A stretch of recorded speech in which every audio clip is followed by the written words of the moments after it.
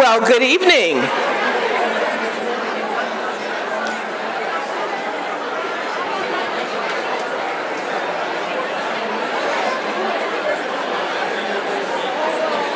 Friends, good evening. It's really wonderful to be back in the world, back at an event like this one.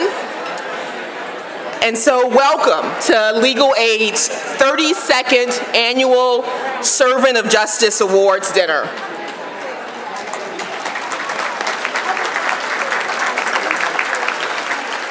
It is so nice to see all of you in person, in 3D.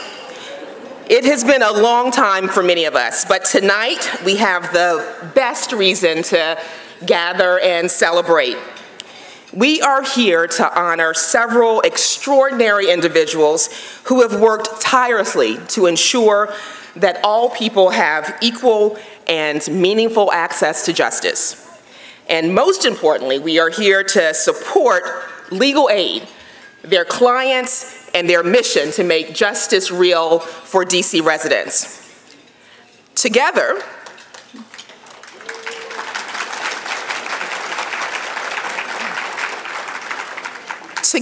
we have raised a record $1.72 million for Legal Aid.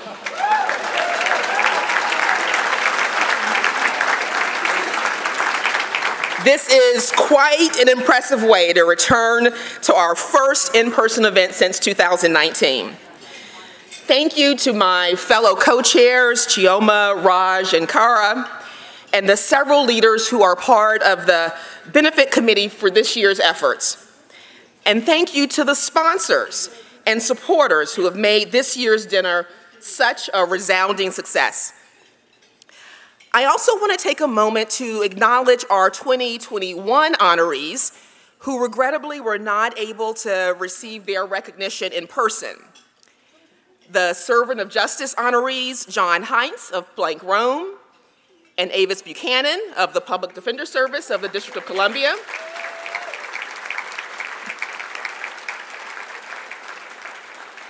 The Klepper Prize recipient, Elliot Weingartner, and the Partnership Award honoree, Cynthia Spencer.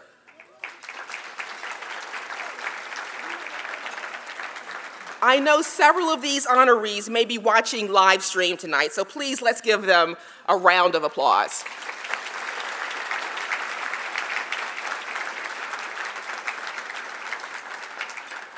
I also want to thank the co-chairs for the event and the benefits committees for 2020 and 2021.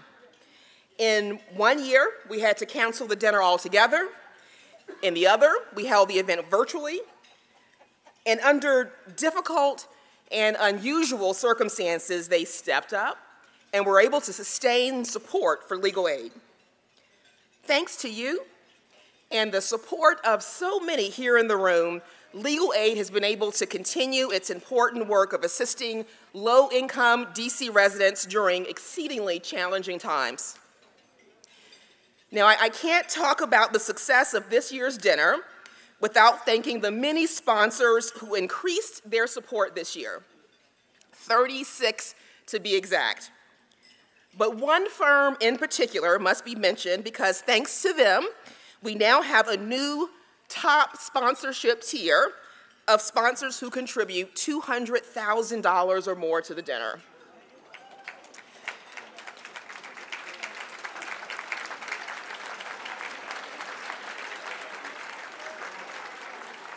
I present to you this year's Trailblazer for Justice, the law firm Kirkland & Ellis.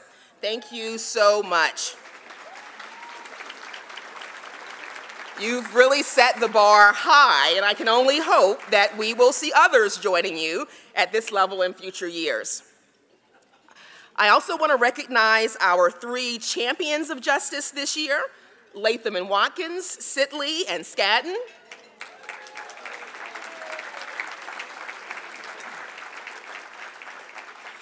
And our protector of justice, Covington.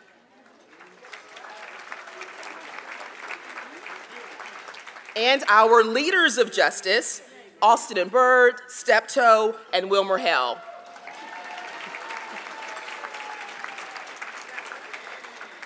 and our defenders of justice, Arnold and Porter, Dentons, Mayor Brown, and Paul Weiss.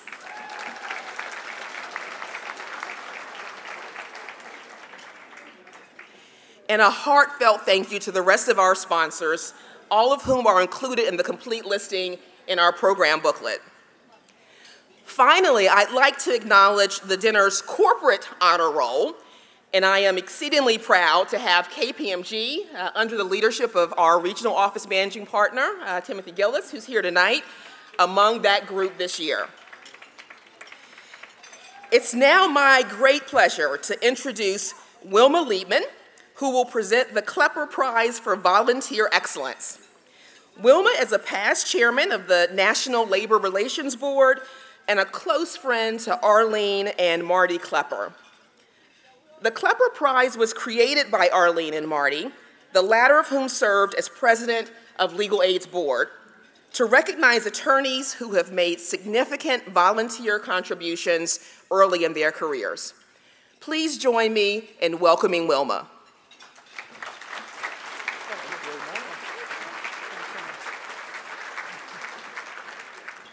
Thank you, Tonya. And on behalf of Marty and Arlene Klepper, I am pleased to present this year's Klepper Award on two outstanding attorneys from Crowell and Mourning, Matthew Cohen and Aaron Marx. Matt and Aaron have been involved with Legal Aid's pro bono program since 2016 and 18, respectively. In that time, they each have handled several housing cases, including representing a single mother with 2 children who was facing eviction from the subsidized apartment where her family had lived for many years, and also litigating and settling an eviction case for a senior citizen and veteran who fell behind on his rent. By taking on multiple cases and building expertise over time, Matt and Aaron have been able to handle increasingly complex matters, as well as supervise and mentor other attorneys at their firm. Their work and mentorship has been critical to Crowell and Mooring's active participation in the citywide Housing Right to Counsel project.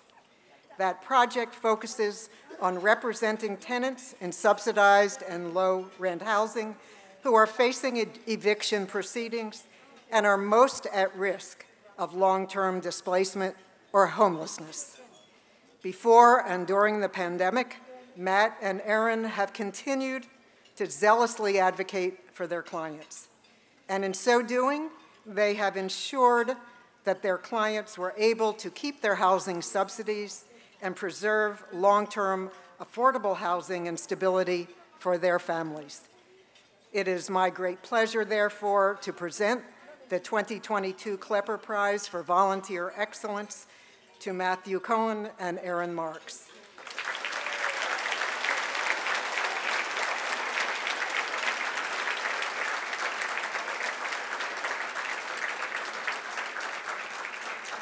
Their pro bono commitment truly exemplifies the spirit of the Klepper Prize.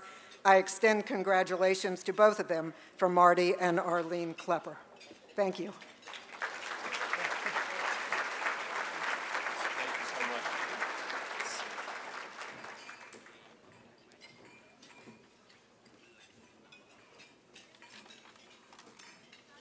Hi, everyone. I just wanted to start by saying thank you so much to everyone at the Legal Aid Society. It's a wonderful honor to receive the Klepper Prize tonight. First, let me thank my clients for trusting me to represent them. I'd like to thank all the paralegals, associates, and partners at Crowell who supported me and mentored me, especially Jessica Bartlett, Kenzel Smith, Ade Johnson, Matt Gander, Justin Kingsolver, Nadia Nagendra, John McCarthy, Dan Campbell, and John Brew, and Dan Cadistra. Thank you all. And of course, Beth Mellon from Legal Aid, who always had time to help me with the most difficult legal questions. And finally, I'd like to thank my wonderful partner, Michelle King, for all her love and support. When I came to Crowell & Mooring, I knew I wanted to work in eviction defense. As a college student, I once sued a landlord for the return of my security deposit. The air conditioner had broken and leaked into the floorboards, causing massive damage. And even though I'd reported the leak to maintenance, the landlord still blamed me for the damage when it was never fixed. The $3,000 they kept was more money than I made in a month. It was more money than I had in my savings. And without that money, there was no way I could have hired an attorney to recover it. Luckily, the university provided me with an attorney who helped me sue the landlord and get my money back. She never charged me a dime. It was included in the cost of tuition. That experience, along with fighting a speeding ticket I got on my 29th birthday, made me want to go to law school in the first place, to be able to help others in the way that someone helped me, to pay forward the charity and support which I received. Representing low-income tenants in eviction proceedings is both a challenging and rewarding effort, but the reward isn't really for us, it's for the people we help. For us, winning a case or reaching a favorable settlement might just be another day in the office. But for that win often means our clients can remain in their homes. I'm honored to be able to use my skills to help others in the same way that others helped me, and I'm truly humbled to accept this award. Thank you.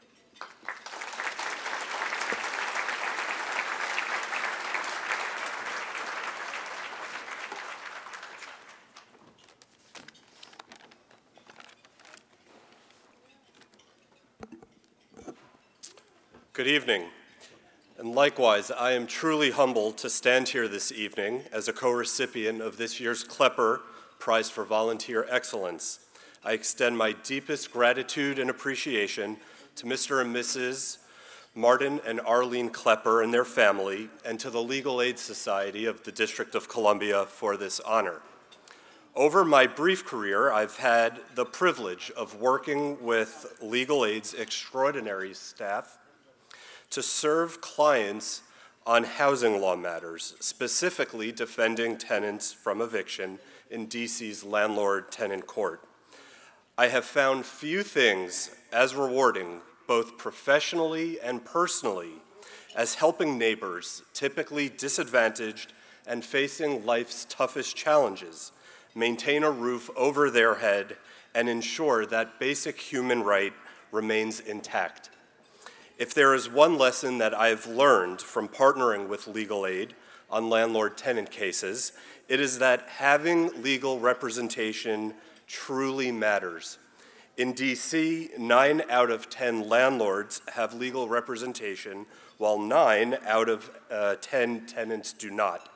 This is not access to justice for all. It is important, therefore, that we do what we can to level the playing field when so much is at stake, a person's home. As a legal community, we have a unique and collective responsibility to ensure that all parties have equal access to justice, irrespective of wealth or status. In addition to the Kleppers and Legal Aid, I would also like to thank my colleagues at Crowell and Mooring, particularly former DC Bar President and our pro bono partner, Susie Hoffman, and the firm's managing partner, Phil and Wilma, who are both here with us tonight, as well as John McCarthy, a current board member of Legal Aid. Amanda Korber at Legal Aid, who has mentored me over the years on landlord-tenant cases, and Amanda, if you're out there, make sure you say hello. And finally, my wife, Rebecca, who has served as the Chief of Staff at the Legal Services Corporation over the past decade and is our household's true servant of justice. Thank you again for this kind recognition.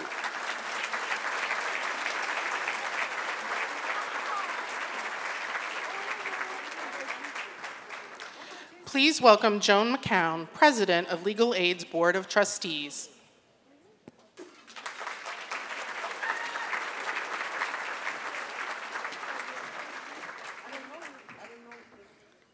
Thank you. Matt and Aaron, thank you so much for your impressive work and your thoughtful words tonight. It's great.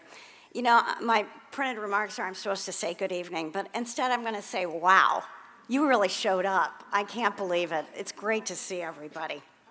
But good evening, everyone. It's an honor to serve in this role when legal aid could not be more important to our community. I want to also thank and congratulate my fellow trustees with whom I serve on the Legal Aid's board. Your dedication and leadership has supported legal aid and its work during a time of unprecedented need. Thank you for everything you do for legal aid and for furthering its missions that we all care, its mission that we all care so much about. That dedication is evident not only in tonight's dinner, but in our Making Justice Real campaign, Legal Aid's biggest fundraiser each year, and a competition that engages thousands in the DC legal community every summer. It's led by associates, but supported by thousands of partners, counsel, and staff at many of the firms that are here represented tonight. Thank you so much for making justice real, in addition to attending this event.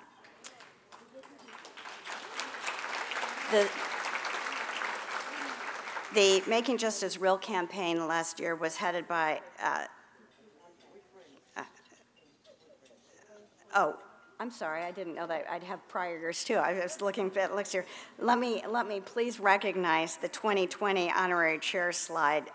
It was led by Carter Phillips and Virginia Seitz. They raised $3 million for the first time ever in 2020, and followed that with another record-breaking year in 2021, led by Susie Hoffman and Phil Wilma. I'm so glad that Carter, Phil, Susie are all able to join us tonight. Thank you so much for your support and leadership in the campaign. I don't know if we're going to be able to top that this year, but we're certainly going to give it a try. Also, I have to give a huge thanks to our reigning top firm, Liebman Watkins, for continuing to set the bar so high. For several years, Latham was the first firm, and for several years has exceeded $200,000, and somehow managed another record year last year by raising over $235,000.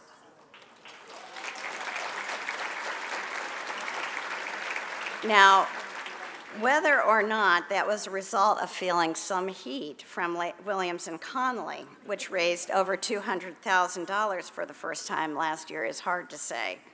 But I know that 2021 was the first year ever that we had 7 firms that raised over $100,000 each to support legal aid.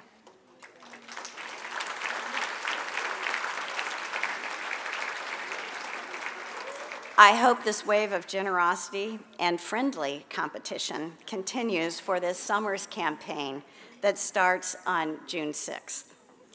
Now, if there is one person who we can credit more than almost anyone for rallying support for legal aid in the DC legal community, it's former Executive Director Eric Angel, who stepped down after 2 decades of service earlier this year.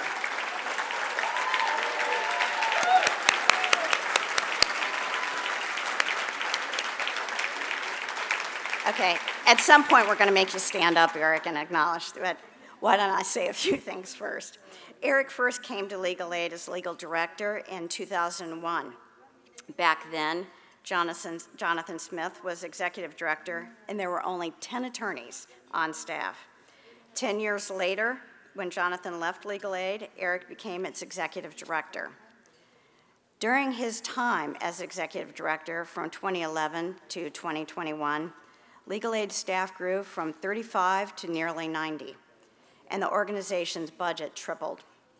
Under his leadership, each of Legal Aid's practice units expanded, the organization's presence in the community grew, and we were able to launch new projects, such as foreclosure prevention project and an immigration project, to name a few. These made legal services more accessible to DC residents. Beyond legal aid, Eric also made an impact on the legal services community and raised the profile of the need for access to legal services as a leader of the DC Access to Justice Commission. Eric's passion for justice and his commitment to legal aid was evident.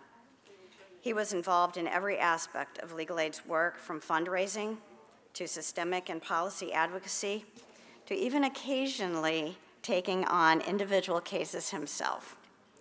What made him remarkable as a leader was his belief in his colleagues, his compassion for clients, and his willingness to do anything he could to further legal aid's mission. Eric, thank you so much.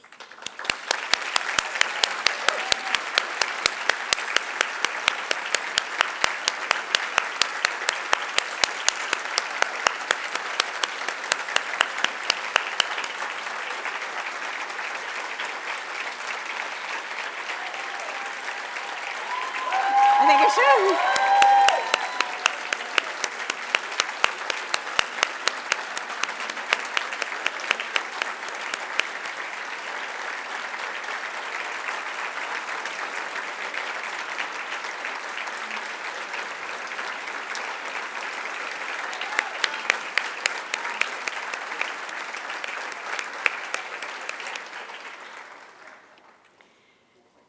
So it took a while for us to get Eric to stand up there, but he eventually did, and that's because Eric is not one to hog the spotlight. And I know he would want me to recognize Chen Lee, who is our former legal director.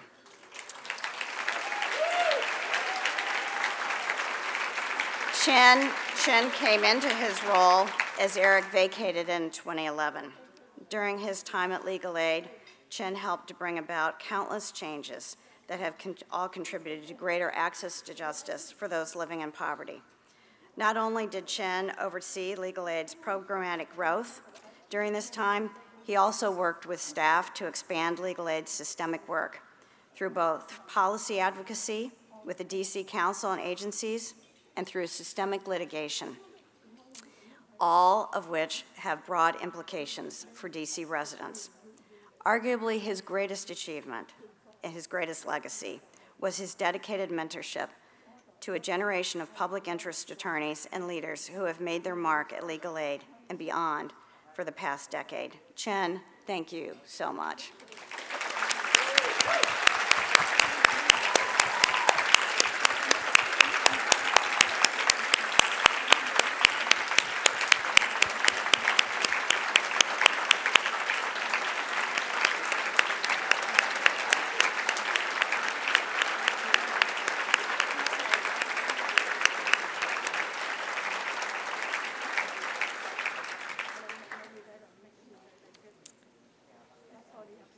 We have already begun the search for a new executive director, but one thing I love about Legal Aid is that we never rest, and we are always moving forward. And I'm thrilled to introduce 3 extraordinary leaders who have stepped up to help lead the organization into its next chapter. Our new legal directors, Jennifer Measy, Rachel Rintelmann, and Stephanie Troyer, have all been with Legal Aid for over a decade, and each have served as supervisors within one of Legal Aid's practice units.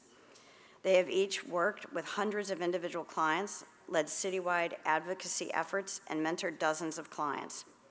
It would take the whole evening to go through their impressive bios, but in order to give you a chance to hear from each of them tonight, I'm happily going to stop speaking now and welcome Rachel Rintelmann, Legal Aid's Legal Director for Systemic Advocacy and Law Reform, to the stage.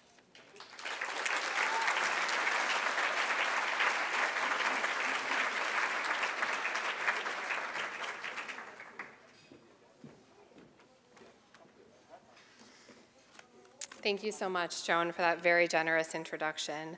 It is an honor to be with you all tonight. I am so grateful for your ongoing support of Legal Aid and for your making the time to be with us this evening. Tonight I want to talk to you about community, and I want to talk to you about justice, and what those things really mean as we begin, hopefully, to emerge from this pandemic. The last 2 years have emphasized the interconnectedness of our community, how much our own behaviors affect others, the need for a shared sacrifice and commitment to public health, the notion that you cannot be healthy if your neighbors are not healthy, and the fact that none of us could survive without essential workers, many of whom are the low-wage workers that Legal Aid represents, healthcare support workers, grocery store employees, and more. Many of us, including myself, were able to telework from positions of relative comfort and safety, while most of our clients have had no such privilege. Many DC workers have traded their health and even their lives for their family's economic security, because even in a pandemic, the bills come due like clockwork, whether or not you can pay them. There can be no doubt that the pandemic has brought to the fore the deep inequities that have always existed in our community, and all too often those inequities break down along racial lines. 77% of COVID cases and 91% of COVID deaths have been people of color in the district. In the wake of the pandemic, medical and health-related debt have skyrocketed.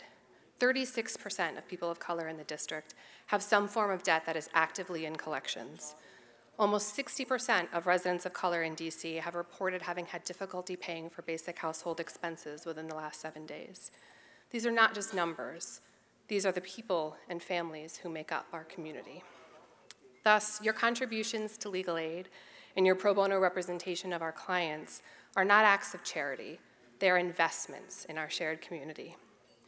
Because if members of our community, including those upon whom we've relied so heavily for the last 2 years, if they are struggling, then we are all struggling. If we fail them, then we are failing ourselves. No doubt there is work to be done, but we are committed to doing it. Legal aid will continue to seek justice by providing high quality and zealous representation to our individual clients. But injustice does not happen simply on an individual level. It is baked into systems and structures that oppress and marginalize low-income DC residents, particularly residents of color. Thus, our definition of justice must also include confronting those systems and structures. Justice is challenging a debt collector's right to seek a judgment against a mother of 5 who knows nothing about the origin of the debt and who cannot afford to have her wages garnished. But it is also working to enact legislation to overhaul DC's 50-year-old debt collection law, pushing for amendments to make DC a model for meaningful consumer protection. Justice is helping a young father establish parentage so he can be an active presence in his son's life. But it is also working with the courts and our community partners to establish an office inside the family court to make it easier for others to obtain assistance.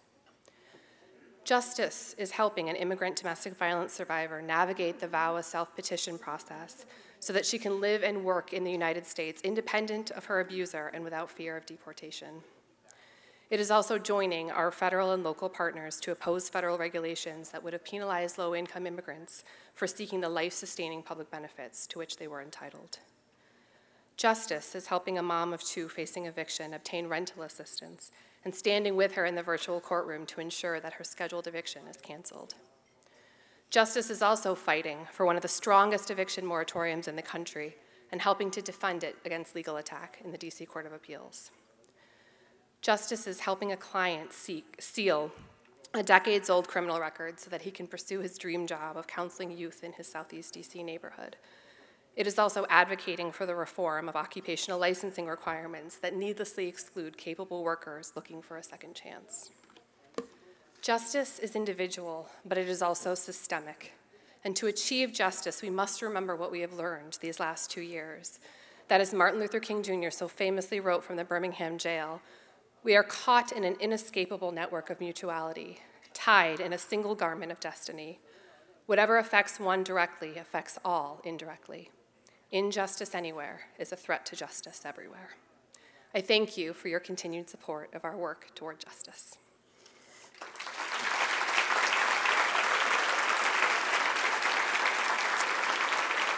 Thank you. Thank you all so much. And now it is my privilege, to introduce Public Benefits Supervising Attorney Nicole Dooley, who will be presenting our Partnership Award tonight. Nicole, along with many others throughout legal aid, mobilized to help thousands of DC residents obtain unemployment benefits while advocating with counsel, the administration, and the Court of Appeals to fix the broken application system. This work truly exemplifies the pursuit of both individual and systemic justice for our clients. Please join me in welcoming Nicole.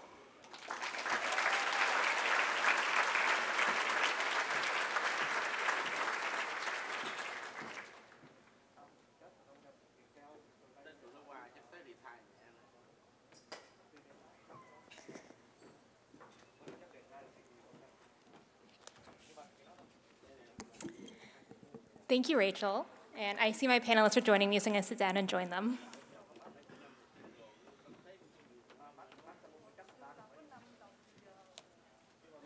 Can everyone hear me? Okay. Well, good evening. I'm honored to present this year's Partnership Award which honors extraordinary individuals or organizations who advanced our mission of making justice real in DC, to Tonya Love, Director of the Claimant Advocacy Program, and Melinda Gray, a client of the Claimant Advocacy Program and Legal Aid.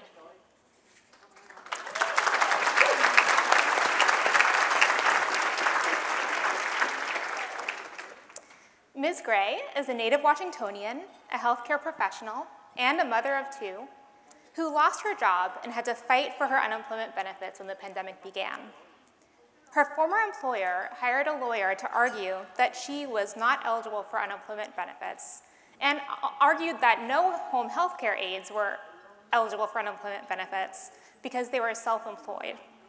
With the help of the Claimant Advocacy Program and Legal Aid, Ms. Gray decisively won her benefits back after 2 levels of appeal.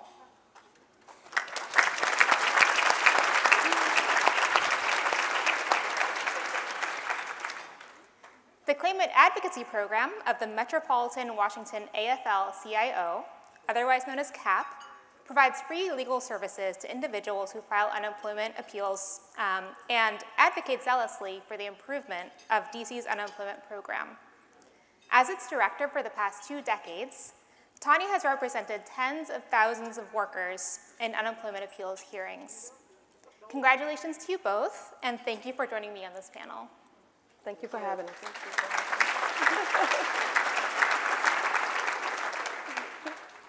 So Tonya, my first question is for you. You've been working with Legal Aid for over a decade now, since we started our program in 2011, working in unemployment insurance. We've seen a lot, but nothing like the surge that happened when the pandemic started. At that time, I know that your office went through a lot of changes. You had to switch to remote work, and there was a surge of need coming from the client community. At the same time, the Department of Employment Services, which administers benefits in DC, was facing that same surge. What kind of an effect did that have on workers who were applying for benefits at the time? Well, before I answer that question, I do want to acknowledge one person in the room, my partner in justice, Lolita Martin. Without her, I couldn't do this.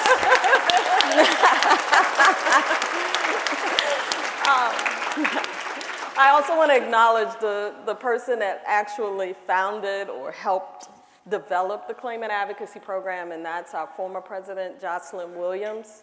He was the president for many years with the Metro Washington Council, and he is the one that developed the Claimant Advocacy Program.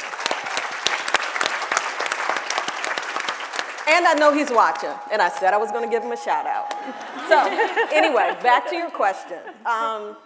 CAP, we normally would handle, and of course we were doing a lot of in-person appointments, we would handle maybe 30, 40 clients a month, and maybe we'll take a large portion to hearings. But during the pandemic, it quadrupled. Lolita and I can talk about the hours of time spent, even weekends, trying to get through not just the number of claims, because as you know, the entire city shut down. And most of our union jobs were completely gone. So not only it's just non-union, but the union jobs, the hotels, anyone that sets up like this area, IATSE, and oh my goodness. Anyway, so everyone was coming to individuals for answers, and they came to CAP. So again, when it came to the pandemic, we had to get our legs ready. We had to get the information. We had to understand the information in order to disseminate the information. And I'm not saying we got it right the first time. It took a while. And then we had to coordinate with OAH, the Office of Administrative Hearings, as well as DOES, who actually had to implement some of these new federal programs. So it was quite interesting, I'll say.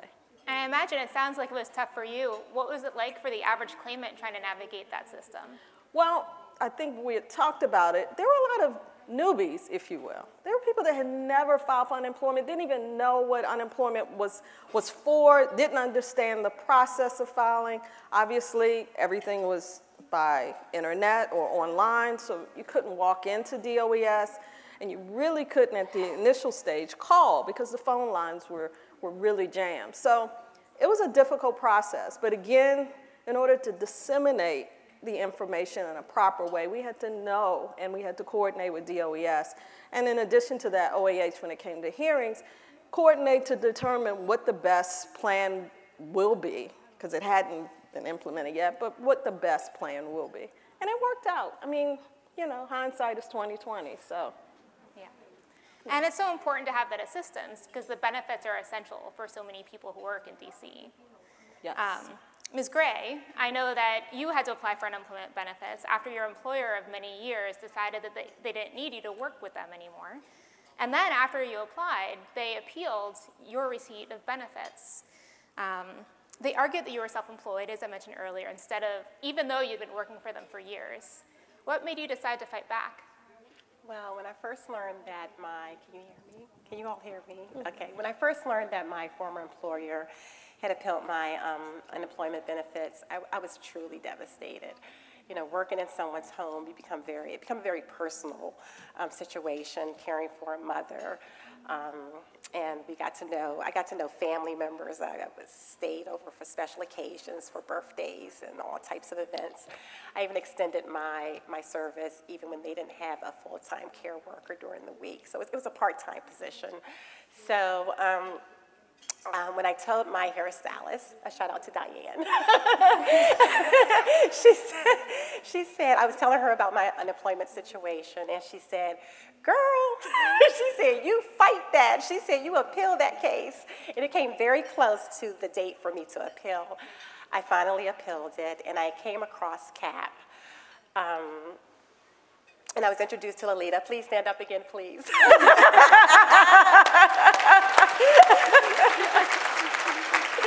Lolita is sharp as a whistle.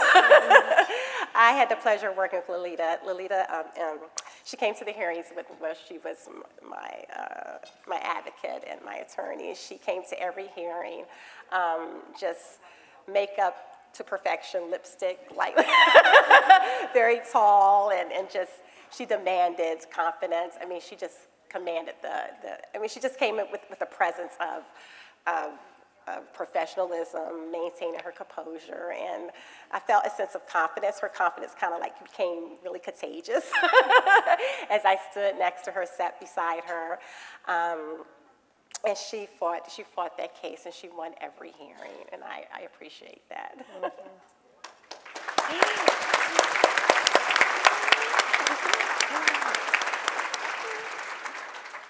So despite that, we know that wasn't the end of your story, because even after that decisive win, your employer decided to appeal again, this time to the Court of Appeals.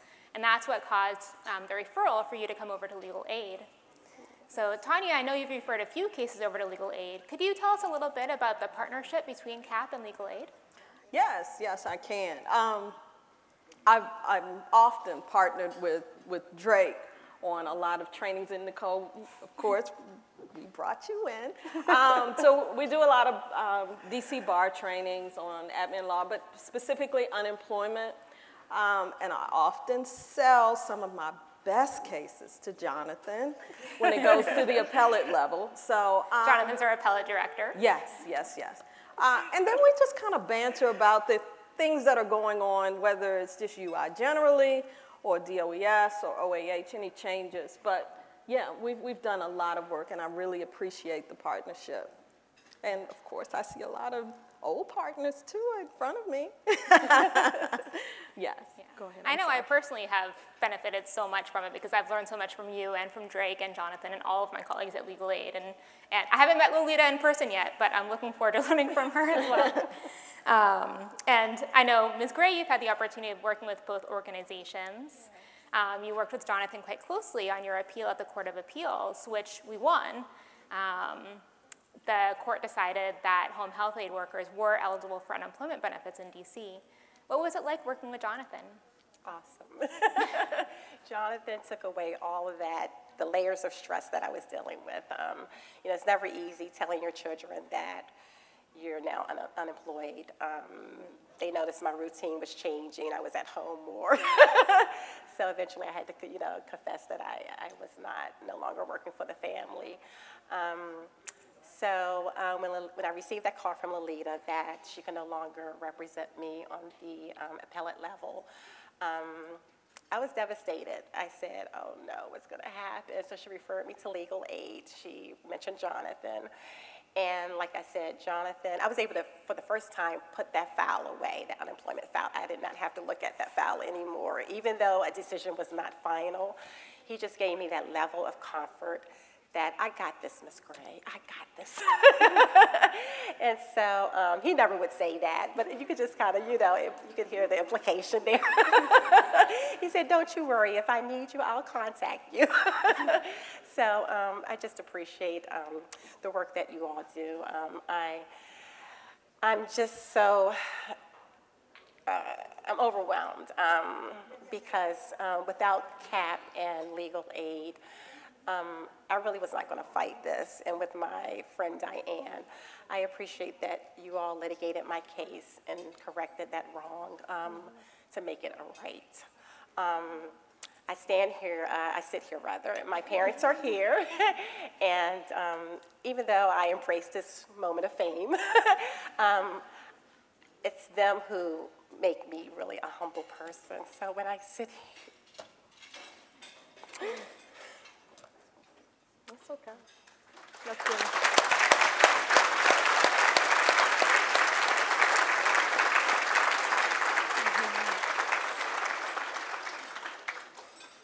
For all the healthcare workers out there, continue to wear your heart on your sleeve. Fight through the struggle, the pain.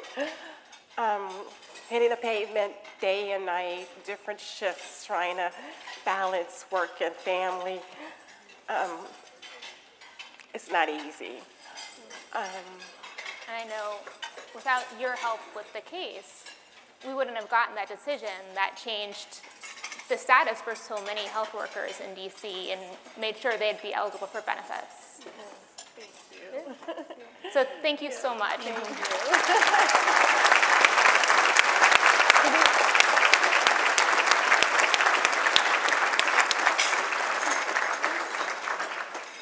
So thank you so much for your courage and your perseverance.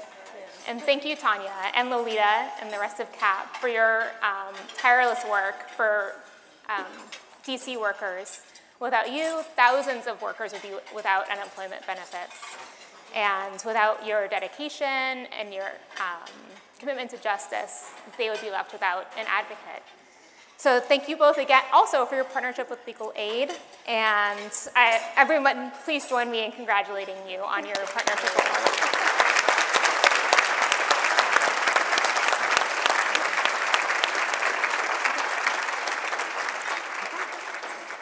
This concludes the first half of the program. Our Servant of Justice Awards will be presented after the dinner break, so please enjoy.